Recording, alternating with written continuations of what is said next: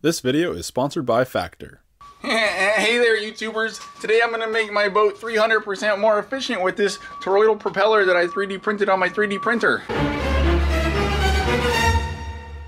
Okay everyone, we're here at my boat now. So step one, we got to take off the old propeller, and now we can put on the new propeller. Freaking idiot! Ow, why are you hurting me? Because an FDM printed propeller will never be as good as a normal propeller, even if it's the best design in the world. Fact of the matter is, you could give the smartest engineers ever trillions of dollars to design the most efficient toroidal propeller possible. And if you FDM printed it on your Ender 3 or whatever, and left the surface finish looking like this, it would still perform worse than Skippy's injection molded hat propeller. Ever since MIT came out with this publication about how toroidal propellers can make drones quieter, there have been loads of people on YouTube 3D printing various toroidal designs with their FDM printers and testing them out. Most of them look laughably bad, and it seems like people are expecting them to outperform normal off-the-shelf propellers. Spoiler alert, none of them do. I want to give toroidal propellers a better chance at proving out their high performance expectations, and luckily Formlabs offered to SLS print some for me, so that I can avoid having to FDM print them myself. FDM printers use a hot nozzle to extrude hot plastic while the part is built up in layers. SLS printers work by using a laser to sinter plastic powder particles together to form the part. The benefit of SLS is that you can print any shape without support material, and the parts are very strong compared to other 3D printing methods. That's not to say that good propellers can't be FDM printed, it just takes lots of post-processing. My boat has been running on these FDM printed propellers for quite a while, and they've been great. But it took a lot of sanding, fairing compound, more sanding, and epoxy to get them to the point where they're smooth enough to be comparable in performance with an off-the-shelf propeller. While I was designing my own toroidal propeller in Onshape, I was pretty hopeful that it would outperform my old propeller design, but I was also fairly skeptical of some of the claims that I had been seeing online. In the last few months there have been loads of tech channels trying to ride the toroidal hype wave that MIT started, and with that comes a bunch of clickbaity thumbnails. I'm pretty sure these are why so many people in the comment section of my videos seem to think toroidal propellers are going to swoop in from the heavens and save us all. Some of these are just crazy. I mean, like, what even is that thing? It's definitely not a toroidal propeller, that's for sure. And nowhere have I seen data that says they're 138% more efficient. In fact, the MIT publication doesn't say that they're more efficient at all. It only says that they produce less audible noise while creating a comparable amount of thrust. As I was working on my design, and looking at it as one does, I noticed the two airfoil profiles were stacked in a way that was sort of similar to my multi-element airfoil project. Having multiple airfoil elements can help keep the flow attached, even at super steep angles of attack, and this can lead to a super high coefficient of lift. I couldn't help but wonder if this was one of the reasons why toroidal propellers are supposedly more efficient. To test this theory, I designed another propeller that was basically the same as the toroidal one, but the tip profiles terminate independently like a normal propeller, instead of wrapping around and combining together to form the toroidal loop. The root profile on both propellers is identical. There are plenty of arbitrary differences, so it's not a perfect comparison, but it still should be interesting. So after I had my designs, I sent them off to Formlabs to be printed with their Fuse 1 Plus. A few weeks later, a box of props arrived in the mail. To act as a control for the tests, I had them print my old 3-bladed design as well. It's worth noting that the diameter of all these propellers is identical, so it should be a pretty fair comparison. These are all printed out of nylon. I was really impressed at how stiff they are. Listen to this, it almost sounds like they are made of ceramic or something like that. Here's one of the little hubs that fits on the spline of my motor shaft. These are printed separately so that I don't have to reprint the entire propeller if there are any tolerance problems or anything like that. The hubs were a bit tight fitting into the props themselves, so I had to take advantage of the built-in lathe yet again. The hubs screw into the props with 6 screws, and with that we have a pretty slick looking little thruster assembly. So then I took off the old props on my boat and put the new ones on, and it was off to the lake. You'll notice I have the solar panels mounted on my boat now, but that's a topic for a future video, so don't forget to subscribe. Here's another solar boat. I got a rooftop panel on this one. That's pretty nice. There's the mega yacht. That one used to look big and now it looks minuscule compared to that thing. So it's not even 7 a.m. and we're already getting 100 watts with the panel tilted up like that. 120 watts. And it's also pushing us perfectly perpendicular to the wind. There goes the float plane taking off downwind. It must not be windy enough to really matter. So I'm just kind of messing around with this battery efficiency measurement here. It's milliamp hours per kilometer, and it basically measures the current that the motors are pulling, and then it does some math combining it with the GPS speed measured by the GPS unit and the autopilot there, and gives you a measurement of milliamp hours per kilometer. So that's basically your efficiency. Another seaplane coming in hot. Damn, look at that thing.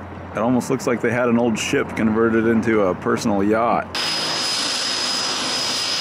So I'm gonna use this little beach right here as a home base to swap propellers. Right now I have the 3-bladed standard props on there, so I'm just gonna restart the flight controller so the data of logging gets reset, and then just do a big lap around the entire lake, and then come back, switch props, do it again, and I'll just repeat that all 4 times. It's gonna be a long day. Here we go, starting the test.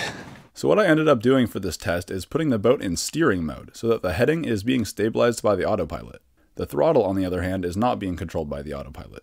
I manually set the motor PWM command so that the motors are drawing a similar amount of power for each run. That way, the speed is our dependent variable and power is our independent variable. Looks like it's a busy day at the dry dock company. They're lifting some stuff with the crane. Got a big old Navy ship over here. So we're about halfway through the first test. I'm using landmarks to kind of mark my course around the lake here, different houses I'm bouncing off to make my turns. So we're gonna head to that big yacht and then turn back to the park and switch props. So for all our testing today, the boat's running on this 100 amp hour 25 volt LIFE PO4 battery. Right now the solar panels are making about 400 watts and the motor is pulling about 350 watts. So hopefully the battery voltage will stay pretty constant throughout all of our tests today. That does matter because we're looking at milliamp hours per kilometer, not watt hours per kilometer. They don't have a watt hours per kilometer in here, which is kind of unfortunate. Here's our next contestants. I sure am excited to try these things out. It's gonna be quite interesting. The first thing I noticed when I put on the 3-bladed SLS printed props is that they're way smoother than these FDM printed props I was using before. And it's really strange because in air, these things are perfectly balanced. There's almost zero vibration. But in water, they vibrate a lot. What I'm thinking is that these blades must be asymmetrical. Like this thing is producing an asymmetrical thrust relative to the shaft. So after doing a lap around the lake with the standard SLS props, I pulled up to the beach and switched over to the toroidal props. I had no idea what to expect, but I was hoping they would push the boat along much faster for the same amount of power. So after I got both of those installed, it was time for another lap around the lake. Now, one big factor that's super difficult to control during efficiency testing like this is wind speed. But luckily, the winds seemed pretty consistent throughout the day, so I don't think there was much of any bias going on. It was a relatively calm day. First impressions are that they feel extremely smooth. There's almost no vibration compared to my FDM printed props. So these are the ones I just took off. I don't know if the toroidal propellers are any smoother than these, but they're both way better than the FDM printed props. I'm gonna warm up my Factor meal in the sun because I don't have a microwave on my boat. Did you know that you can get pre-made meals shipped right to your door? Did you know this will save you time that would otherwise be lost on meal prep and going to the grocery store? Do you know how many more propellers you can 3D print with all that saved time? The answer is a lot. That's why I love Factor meals. Their fresh, never frozen meals are ready in just 2 minutes. It's so convenient. Choose online from over 34 chef-prepared, dietitian-approved weekly options featuring premium ingredients such as broccoli, leeks, truffle butter, and asparagus. Oh boy, I'm excited for my lunch. Oh yeah, woo! That's the stuff right there. Wow, you guys, look what's behind you. A giant ship. How neat is that? This one is turkey, chili, and zucchini, and it's one of my favorites for sure. It's so good. Doesn't get much better than this, I'll tell you. Good day at the office. Factor is also super flexible. I can easily adjust my order size or even skip a week when I'm leaving town. Plus, you can round out your meals and replenish your snack supply with an assortment of over 45 add-ons, including these delicious smoothies. This summer, get Factor and enjoy eating well without the hassle. Simply choose your meals online and enjoy fresh, flavor-packed meals delivered straight to your door. Head to Factor75.com or click on the link below and use code RCTestFlight50 to get 50% off your first Factor box. Now back to testing. Upon powering up the motors, I noticed that the toroidal props were pulling about 60 watts less power than these propellers. Now, that doesn't mean it's going the same speed. That's just based on the motor PWM setting. That doesn't necessarily correlate to efficiency, so we'll still have to do our lap around the lake and then look at the data and see if they're more efficient or not. So to compensate for this, I retrimmed the throttle PWM so that the motors were pulling the same amount of power as they were with the previous props. It was pretty interesting that the toroidal props are easier for the motors to spin with less rotational resistance. So this brings up the question, Was the extra energy being used by the other propellers all getting wasted as rotational resistance? Or were they effective in converting that energy into thrust? We'll have to wait and see. We got a goose chase. Look at them go. I'm winning this race. You got nothing on me, gooses. Look at that crusty old boat, the Pacific Hunter. It looks like it's decommissioned, getting ready for scrap. This one probably too. Whoa, whoa, whoa, stop. Look at that. Do you know what that is? That's a tip vortex. This is really significant because they say toroidal propellers are more efficient because of the reduction of the tip vortex. So this footage goes to show that it's not entirely eliminated, at least not with my design. Now I feel like this is a good time to talk about some of the design decisions that I made when I was pulling this propeller design straight out of my ass, which is exactly where it came from. I didn't do any CFD or optimizations or anything like that, so you can take this test with a grain of salt. One of the interesting things I had to think about was the angle of attack of the mid-profile of the toroid. I chose to give it a slightly positive angle of attack, because this way it would generate lift outwards and push water inwards. The reason why I thought pushing water inwards might be good is that it could pull in extra water from the sides and increase the velocity of the prop wash. Increased velocity might lead to higher peak thrust, but not necessarily better efficiency. This is all just speculation. Now to argue against my design choice, if I were to have made the middle of the toroid have a negative angle of attack, it would push water outwards. This might make the flow kind of expand as it passes through the propeller, which would reduce the velocity of the prop wash. At first thought, this doesn't seem good. But this negative angle at the tip that pushes water outwards is also known as a winglet, which are commonly used on airplanes to improve the efficiency. It's the same principle. They also push air outwards. Now with no winglet, the high pressure from the bottom of the wing wraps around to fill the low pressure on the top of the wing. This is what causes a wingtip vortex. Vortices are bad because they take energy to make, and this is energy that gets taken away from the plane. When the winglet is added, it pushes air outwards, which fights against the vortex rotating up from the bottom. This results in a weaker vortex and a more efficient airplane. Same deal with the toroidal propeller. You might have a vortex that would be doing something like this, and the tip would be pushing air outwards and fighting against it. If that's true, maybe I should have given the middle of the toroid a negative angle of attack rather than a positive one like I did. Now this is all just total speculation. I'm a YouTuber, not an aerospace engineer, so if you really care about the technical details here, don't listen to me. Coming in for a landing. It's getting closer to noon and it looks like we're doing 430 watts from the solar panel. That's pretty good. Back to the nerd stuff for just a sec. While I was looking at this view here, I had another idea. Maybe this section of the toroid is pushing air this way, and this section is pushing air this way. Look at those angles. That's like half a wingtip vortex already. I have no idea if that's what's really going on, but if it is contributing to the vortex, it could potentially be making the toroidal propeller less efficient.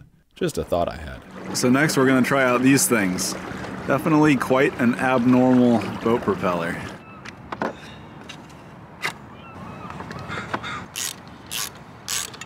So I'm calling this design the biblade propeller. Okay, let's go. When I went to trim the throttle so that the motors were pulling the same amount of watts as with the other propellers, I noticed that these biblade props were drawing 20 watts more power than the toroidal propellers, and 40 watts less power than the standard props. These ones also feel extremely smooth. I didn't see any tip vortexes with the biblades, but we'll test that more later on. These props are spinning fast, I promise. It's just the high shutter speed of the camera that makes them look slow. It's high noon and I'm doing 450 watts from the solar panels. That's pretty good.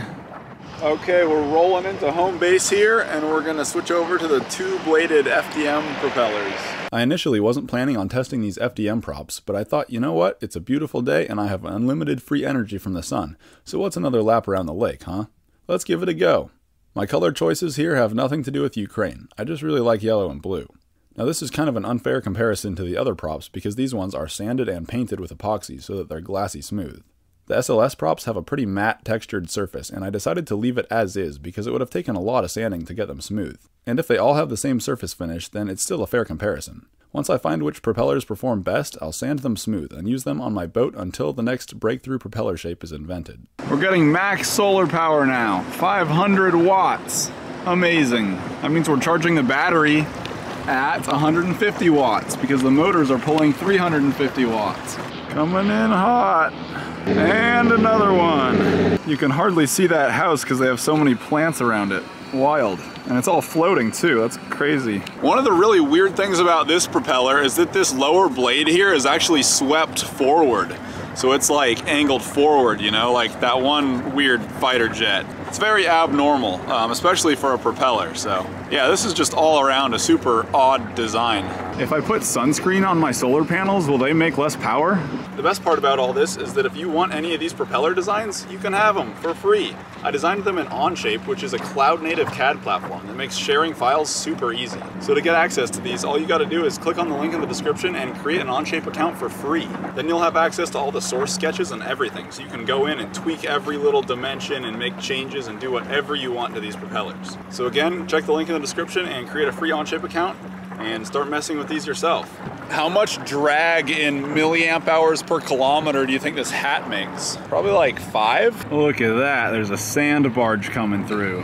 Wow, that must have so much inertia. Wonder how long it takes to stop. Those kayakers better watch out. And we're going home, back to the dock. Time to review the data. So when I got home and checked the SD card in the autopilot, there was no data on it. This wasn't a huge issue though, because I also had all the telemetry data that Mission Planner had logged. However, on a few of the runs, it must have started feeding data into the milliamp hours per kilometer equation before the boat was moving, because the values started out weirdly small and then gradually got bigger and bigger. This is a problem though, because if super small numbers are a part of the dataset, then it's going to screw up the readings for the whole run. So what I ended up doing was manually going through and pulling out power and velocity data from various locations from each lap, and then averaging them together to get watt hours per kilometer. And here's the data. This seems right to me. It correctly reflects how I felt each propeller design was doing during the tests, so I feel pretty confident about it. For those of you who, like myself, don't math too good, big rectangle bad, small rectangle good. The toroidal propeller performed the worst, and the FDM propellers with the smooth glossy surface finish performed the best. Despite feeling good about these results, I didn't feel like I put enough thought into planning these tests to begin with, so I decided to redo it. Welcome back to the science boat for another day of testing. This time around, I programmed the boat to hold a consistent speed, so that speed is our independent variable and power is our dependent variable. Additionally, I'm using a separate flight controller to log the data, so that I can arm and disarm it to start and stop the data acquisition while the boat is already moving. This will eliminate the issue from yesterday where it was factoring bad data into the milliamp hours per kilometer equation.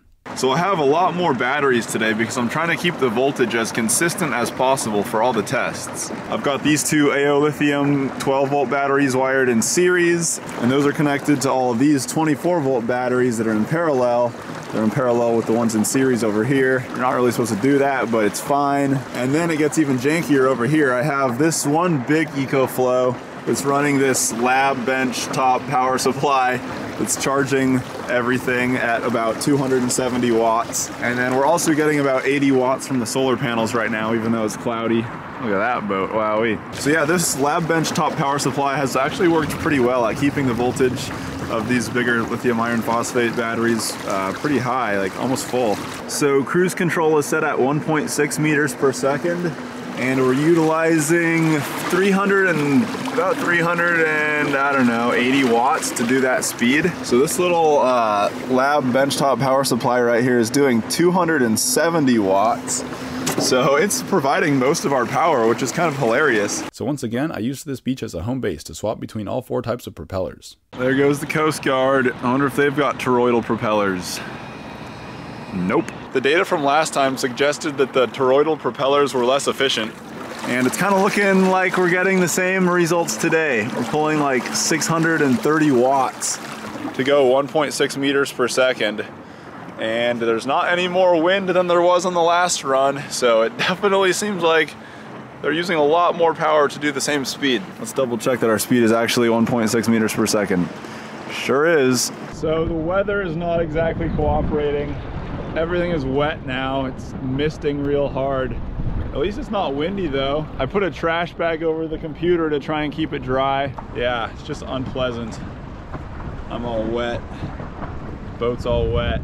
No good. Despite the wetness, the data looked good for the most part. Here's a look at our independent variable. It looks like the autopilot did a pretty good job at keeping the boat right around 1.6 meters per second. For all but the biblade run. I have no idea why, but there was more error for that one. But it still looked like it would average out at about 1.6 meters per second. So here's the milliamp hours per kilometer data straight from the logs. We have the same results as the previous day, but the difference in efficiency seems to be more significant. Maybe this is because the boat was heavier with more batteries and rainwater. Not sure. After that, I used a program called Mav Explorer to get watt hours per kilometer graphs out of the data. Here's the data from all 4 runs. And here it is all averaged together.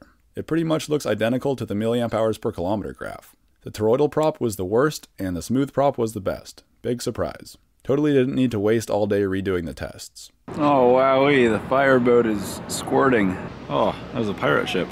After that round of testing, I tried to do some higher speed testing, and I was able to get upwards of like 2.5 or 3 meters per second with the normal propellers. But I only had 24 volt batteries with me on this day, and I really need more voltage to go much faster. I've tested on a 12S before, but I really need a 20S to get max performance out of these motors and ESCs. One interesting thing was that with the toroidal and biblade props, I couldn't even get the boat going faster than like 1.8 meters per second. And at that speed, I was hitting the current limit on the ESCs. Oh, it's a baby goose. We got chicken mush for lunch today. When I went to Nepal a few years ago, I saw people eating with their hands for the first time. And at first it was kind of startling, honestly. Like, you never see that in Western countries. But then I realized that it's actually kind of nice to have your hands smell like curry all day. Oh, there's a duck. Hi, duck. Oh, geez, that's an aggressive duck. Look at that, it's attacking me. That duck's not even very nice. Look at that. Look at that. I probably shouldn't be feeding this duck rice. The waterfowl experts say only Wonder Bread. After that, I taped a tube onto the motors and ran it up to my mouth so that I could blow air down into the propellers and better visualize the flow. With the standard prop, you can clearly see that there's quite a bit of vortex action going on. It looks awesome, but these vortexes are not great for efficiency. In this shot here, there's even a vortex clinging onto the center of the prop. How cool is that? Looks like a snake. Here's some really crisp vortexes. It takes energy to make these things, and that's energy that's not going into pushing the boat forward. That's why they're bad. With the biblade propeller, it looks like the air bubbles get blended up much more. This would suggest that there's more turbulence around the blades. It even looks like bubbles are clinging onto the blades as they spin. To me, this seems like it indicates that the blades are stalled. If this is true, it could totally be why these props are not performing as well as the standard props. One thing worth noting is that I was filming this while putting like 1500 watts into each motor, way more power than during the efficiency tests. So if the blades are stalled now, it doesn't necessarily mean that they were stalled during all the testing. The toroidal props had a similar result, but with fewer vortices visible around the tips. I wasn't seeing any of the acute vortexes I was seeing on the toroidal propeller yesterday. Again, probably because this time the props were spinning way faster. If we slow it way down, you can see how the bubbles are sticking to the forwardmost blade of the toroidal propeller. So yeah, it was probably stalled. The vortices we saw on the normal propellers aren't good for efficiency either, but they're nowhere near as bad as a stall. So why were the blades stalled? My guess is that it's a combination of the angle of attack, chord length, and airfoil profile. If we go into Onshape and measure the pitch of the blades, you can see that we're looking at about 35 degrees at the root. This is pretty steep, but it doesn't seem like it's too steep. Most speedboat propellers have similarly steep, if not steeper, pitch at the root. The blades twist as they go outwards, and in the middle they were at 26 degrees. The way I was using these propellers is about as far from speedboating as you can get, so I definitely should have designed them with a lower pitch. I was initially hoping to do higher speed tests with them, but that just didn't work out. I think maybe one of the biggest problems with these props was the airfoil profile. Typically, props get really sharp at the tips, and mine were pretty chubby in comparison. I made the decision to keep them a bit thicker due to the fact that they were just going to be made out of plastic, not metal. The profile at the top looks more like a banana than an airfoil profile, and the one at the bottom looks much worse. If it were easy to make a nice airfoil profile throughout the toroidal loop, I would have done that, but it's not easy, or at least my CAD skills are not quite at that level. The profiles of the biblades are identical to the toroidal propeller at the root, but they are a bit better at the tips. The trailing edge is probably still too thick to perform well. Let's compare all this to the normal propeller I was testing against. It has a 29-degree pitch angle at the root. For comparison, that's 6 degrees less than the other props. And at the tip, the pitch angle goes down to 18 degrees. Furthermore, it has a much deeper chord, and a deeper chord can deal with higher angles of attack without stalling as easily.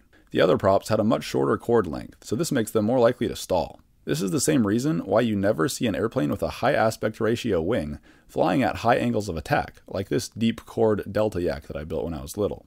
So after these 2 days of testing, I've learned that my toroidal propellers suck. Does this mean that all toroidal propellers suck? No, absolutely not.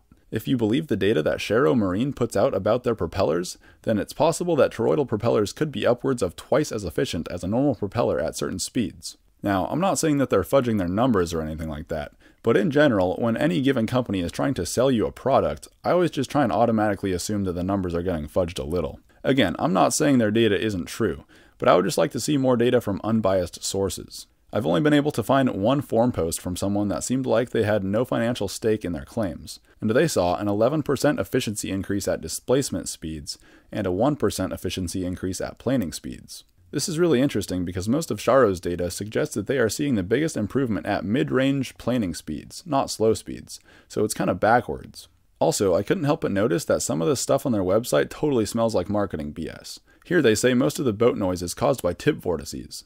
Are you sure about that? I mean, I've never heard an underwater tip vortice before. All I hear when I'm on a boat is engine noise and water splashing. Now, it would make sense that the boat would be quieter if the engine is running at less RPM to achieve that speed, but noise from the tip vortex? I mean, come on. That's only a thing with air propellers. Again, I don't know anything about this company, so I probably should just give them the benefit of the doubt and say that they're great and all that. And again, I'm just a YouTuber with a shitty electric boat, so don't trust me on anything. But it would be nice to get some real unbiased scientific data on this stuff, like with a detailed test procedure and all that. Because after all, a 105% efficiency increase is a huge claim to make. When I see that a propeller is this much more efficient, I can't help but wonder why it's not more commonly used. The maritime transportation industry uses hundreds of millions, if not billions of dollars worth of fuel every single day. You would think that if there was a magical propeller out there that would just hand them, even just like 5% more fuel efficiency, then the economic incentives of adopting that propeller design would be more than enough to make it happen, even if it costs way more to manufacture. Then again, Charo is a relatively new company, so maybe it will just take more time for their design to catch on. I wouldn't be all that surprised if we do start seeing cargo ships using toroidal propellers in the next few years. Now, Charo Marine does hold a patent for this propeller design, so that could be why it's not more commonly used. The speed at which it gets adopted by the maritime industry is limited by the speed at which they can scale up their manufacturing operation, so maybe it'll catch on over time. It's kind of funny, I didn't see this patent until after I had already received my toroidal propellers in the mail, but the drawing in their patent looks way more like the ones I drew up in CAD than it does any of the propellers that they currently sell. Most of theirs have way more of a rake to them, or sweep in the airplane world. Their patent also covers drone propellers, so it'll be interesting to see if they go after Foxier or any other companies that are trying to sell toroidal drone propellers. Foxier recently started selling this propeller that they call the Donut, and it seems to perform no better or worse than any other standard FPV propeller. Although, I have heard a lot of people say that they really aren't any quieter, like the MIT paper said they might be. So back to my design. It is a bit of a bummer that my boat didn't instantly get 105% more efficient, but that's not really unexpected. To design an efficient propeller, it takes a lot of testing and iteration on the design, and these days, CFD is a big part of it. I did none of this for my design, so yeah, no surprise that it didn't turn out working very well. Well, we're back out on the lake again. I was having nightmares that the rough surface finish on the SLS props was causing them to stall and screwing up the tests. So last night I sanded them, and today we're gonna test them out again. You probably thought I was done with science. But let me tell you something, gosh darn it, I'm never done with science. I'm about to get run down by a seaplane. So what I did last night was painted these props with epoxy and let it cure, and then this morning I sanded them down smooth. Now if you look closely, they look kind of scratched, but I can assure you that they feel extremely smooth to the touch. So I did both of the 3-bladed normal props, and then I did one of the toroidal props. I'm gonna do an efficiency test with the normal 3-bladed props, so that I can compare the raw surface finish to the new sanded surface finish. But I also did one of the toroidal props just so that I can see if it was the rough surface finish that was causing the flow separation and the cavitation around the blades. I won't bore you with more testing footage, so let's just jump to the results. Here's the watt-hour per kilometer measurement for each lap. The 2-bladed prop was still more efficient. This is not surprising though, because in general, it's common that the fewer blades a propeller has, the more efficient it will be. More blades can lead to higher peak thrust, but fewer blades is better for efficiency. So the 2-bladed prop was 13% better. This is only a 1% improvement from yesterday when it was 14% better. These results suggest the surface finish isn't super important, but I'm not sure I totally trust this data. To have more confidence in the result, I would need to do more test runs for more data points. I'm using the 2-bladed props as a control here. I can't really compare the non-sanded 3-bladed props to the sanded 3-bladed props across 2 different days because the boat weighed different amounts on each day. The thought of going the rest of my life with inefficient boat propellers has really put me into a state of depression. Like, what if I just never achieve my dreams? And it's all just because my boat isn't efficient enough. I can't let that happen. So, I have these. Whoa, wait, are those airplane propellers? Yeah, they are. I've seen people on the internet use airplane propellers on low RPM boat motors, and apparently they're really efficient, so I'm gonna give it a try. So these are XOR wooden propellers, and the propellers in their default form just won't fit on these motors. The shaft is too wide. So I had to get creative here and machine some brackets on my Stepcraft M1000 out of carbon fiber, and then I also machined the propellers themselves. I had to build a nice little fixture to hold the propeller while the end mill went in and drilled 4 holes and then cut off one of the blades. So now we have these wooden blades mounted out further from center, and that allows me to attach them to this spline hub thing I've been using. I don't really know what to expect efficiency-wise, but I do expect that the motors will have a lot more rotational resistance and not want to spin very fast. And I think if I do try and force them to spin very fast, these things might just snap. So I'm guessing that they're going to be good for low speed efficiency, but not for high speed driving whatsoever. We'll see. So obviously there's going to be a ton of drag around the center section, but that's fine for now. This is just going to be a quick test. I'm sure a lot of people are thinking that you can't just slap a huge propeller onto a motor that's designed for a smaller one, and generally that's true. But in this case, these motors are using field-oriented control, more specifically the VESC motor control software, and they're operating in torque control mode, so the motor doesn't care what RPM it's spinning at, it's just trying to hit its torque set point.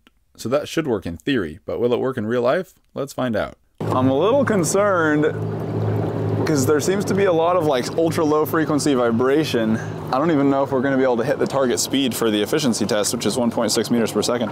Let's try it, throttling up. One problem that I didn't foresee was that the diameter of the prop is so big that the tips get really close to sticking out of the water. Throttling up. Oh God, the motors are jiggling.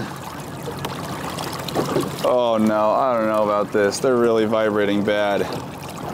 This is no good.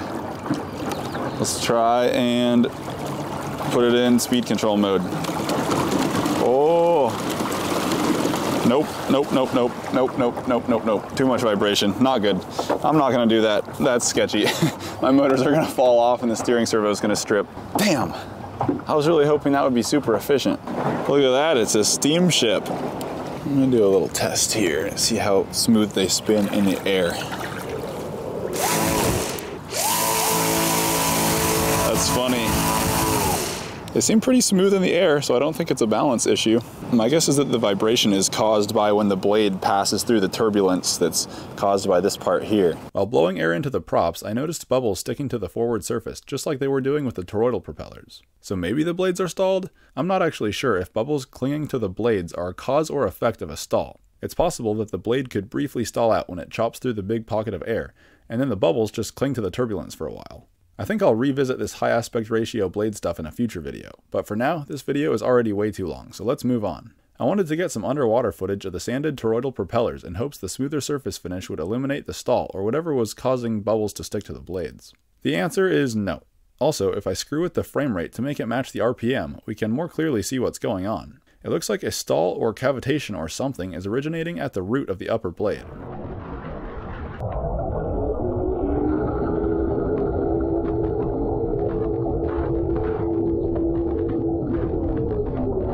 Here's lower RPM. Looks like it's still happening. The standard prop looks like it has a little bit of clinging bubbles too, but not nearly as bad, and only near the root. The reason why this video is so much better than the underwater video from yesterday is it was more sunny on this day, so the camera's shutter speed was higher.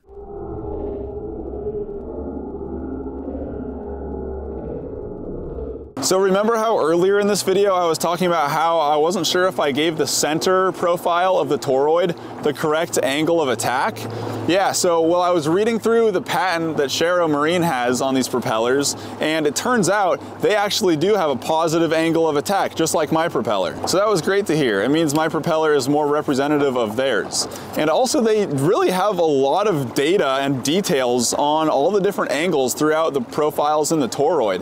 And that was really reassuring to me. It kind of suggests that they truly did all the research and development work to make these propellers super efficient. So I don't think they're selling snake oil. I think they are legit, and I think their propellers are legitimately more efficient, but I would just like to see more data on it because like 105% efficiency gain is a huge claim. And for all I know, the props they were comparing against could have been some of the worst props out there. Maybe if they compared their toroidal propellers to some super high-end regular propellers, they would have been much less impressive. Not sure. So at the very last second, on the same day I uploaded this video, I got the chance to run these propeller models through AirShaper, which is a super easy to use cloud-based simulation program for aerodynamic analysis. I didn't have enough time to really dive into the results, but at a glance you can see that the surface flow lines of the regular propeller look pretty much like you would expect them to, nice and laminar. However, if we take a look at the toroidal propeller, the lines are kinda all over the place.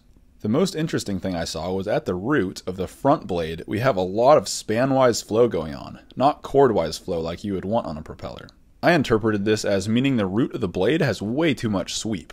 If the blade entered the hub at more of a perpendicular angle, we might have avoided this problem altogether and maybe even prevented the stall that I was seeing on the underwater footage. This explains why normal boat propellers have these lobe-shaped blades, where the root comes out of the hub at a perfectly perpendicular angle, or even is swept forward in some cases. Super interesting stuff! On the normal propeller, I noticed a high pressure area at the trailing edge on the top of the blade, and a low pressure area on the trailing edge on the bottom of the blade. I'm not really sure what's going on here, but maybe if I could find some way to eliminate this, the performance could be improved even further. So I've been doing all these tests with this Power Queen 25 volt 100 amp hour LiFe PO4 battery, and this one's really nice because it doesn't cut out like all my other ones do. With the other ones, if you give it too much throttle, the BMS trips and it does like an overcurrent fault or something like that. But this one, I've been able to go up to like 3,500 watts and it keeps going, so that's awesome. So now we're gonna have a little fun. I've got this Duck battery 12S8P battery connected. We're reading 49.6 volts. We're gonna see how fast we can go. And we're also gonna see if these SLS props can handle the power. And that's full throttle at 5,000 watts right there. Only 2.5 meters per second, and the ESCs are already going into thermal foldback. So when they get too hot, the power drops and then makes weird noises apparently. But we can hit 5,000 watts for a little while. So I just need to get liquid cooling going on. These motor drivers have tubes in them for liquid cooling, I just don't have it set up yet. These also take up to a 20S LiPo, and these motors are rated for a 20S max. So in order to hit full power with this setup, I need a bigger battery. Wow, wait, look at that thing. What do you mean you can't just FDM print a propeller? Look how fast that thing is going. Wow, someone owns that thing and just drives it around for fun. I promise we're finished prop testing. Hope you learned something. I sure did. Thanks for watching. Bye.